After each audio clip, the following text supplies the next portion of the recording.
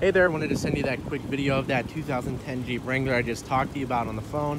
As you can see, it has aftermarket top wheels.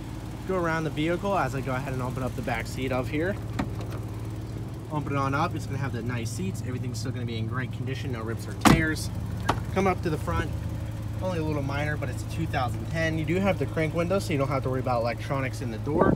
As you can see, no lights on the dash. It has 139,000 miles. Click on the radio, you can see that that still works.